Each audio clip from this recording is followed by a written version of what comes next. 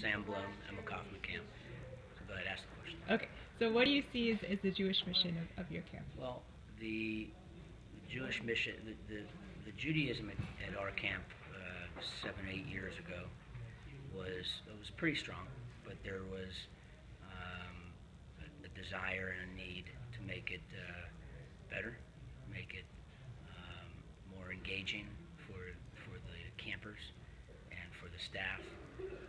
And that was around the same time where I participated in the second cohort of L'chu Lachem, the JCC association at that point. And I think that the opportunity that I had there to learn about how to infuse Judaism into the daily life of camp, and not only the daily life, but also in our camp as a whole, 12 months a year, was really the catalyst towards making us a stronger Jewish camp.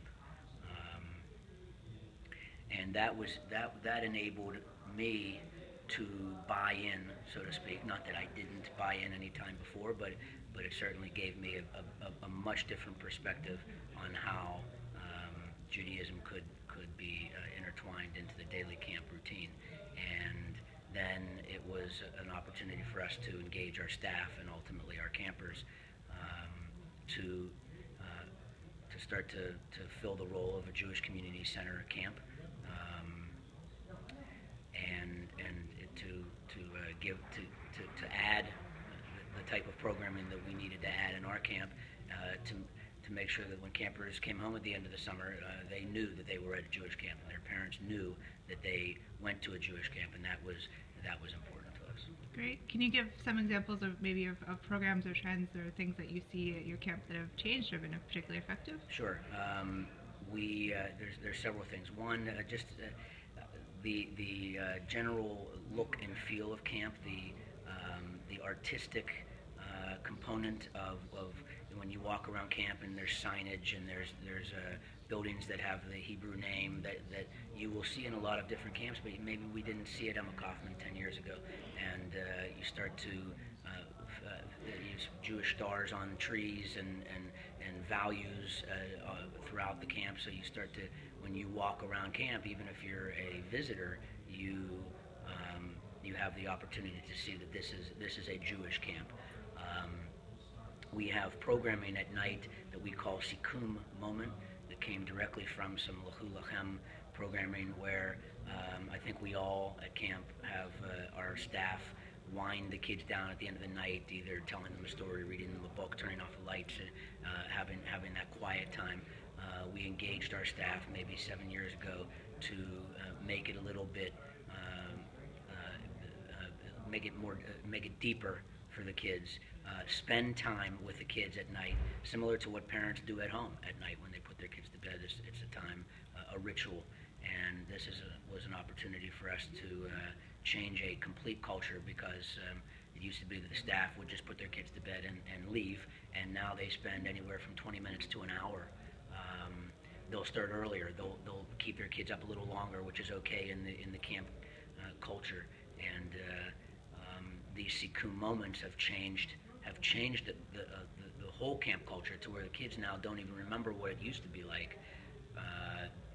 They have always had a Sikum moment, and this is what they remember. They don't remember the blob and the rave and the horseback riding and the swimming as much as they remember the valuable times at night, at meals, in the morning and before bedtime, and those special times with staff that they'll remember forever. We're also involved in Cornerstone.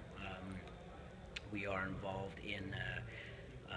There's two other programs, the Chizuk Fellowship through the JCC Association, where we have an educator, a Jewish program director, if you will, and he or she over the last 5 or 6 years has really made a difference in the learning and what our services look like and what Havdalah looks like, and again what the Jewish culture of Emma Kaufmann is.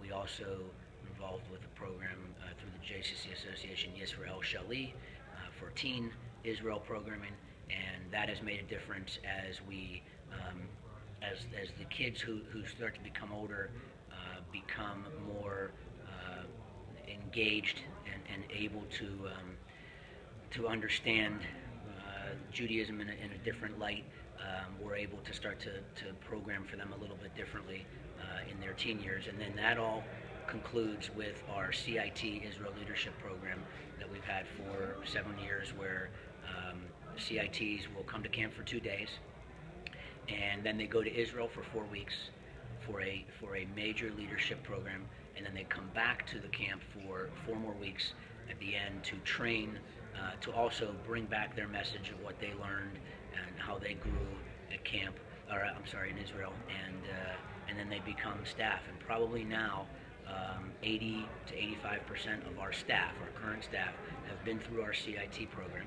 We've had over 300 CITs that have gone through this component, the CIT leadership program, and it has made a tremendous difference in the type of staff we have, what they're learning, and the trip itself. The 3 weeks or 3 or 4 weeks that they're in Israel, they're gaining an opportunity to be with their peers on an Israel trip, which is very dynamic and something that you don't get in most other opportunities to go to Israel, and that's part of why it's been so successful for us. Great. Can you say a word about the parents and their reaction to the concept of camp? Yeah, I think it goes along with the 7 or 8 years that we've made the camp. We've made the educational component and the Judaism of camp stronger. They have also bought in more. I don't think that we're looking.